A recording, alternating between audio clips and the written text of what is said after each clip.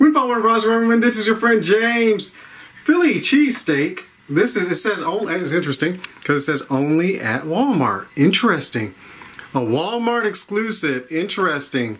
This is the same thing. Here's the calories and stuff, nutritional facts. Food be nourished to our bodies. In Jesus' name, amen. But yes, only at Walmart. That means it's kosher. Philly cheesesteak. I'm not really a fan for Philly cheesesteak. But you know, Jesus is Lord still. Food be nourished to our bodies. Amen. Only at Walmart's really interesting. Really interesting just at Walmart. Wow, really strong.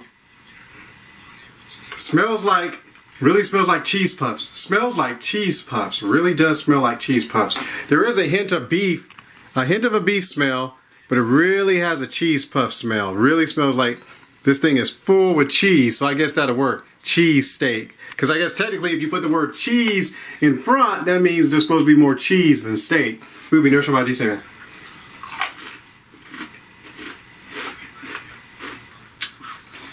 First remind me of a nacho.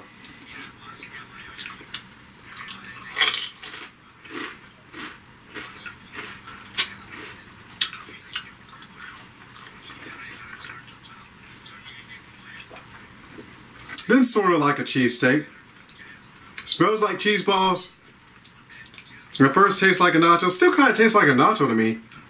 Then it kind of has a cheesesteak taste.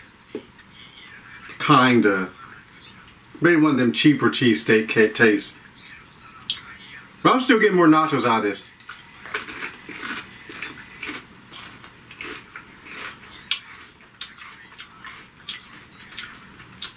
But did you have the onion and the beef? So it is a hit.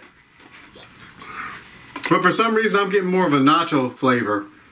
But it does taste like, it does remind me of a cheesesteak, but more of a cheaper cheesesteak. It's a hit. Love y'all. The movie.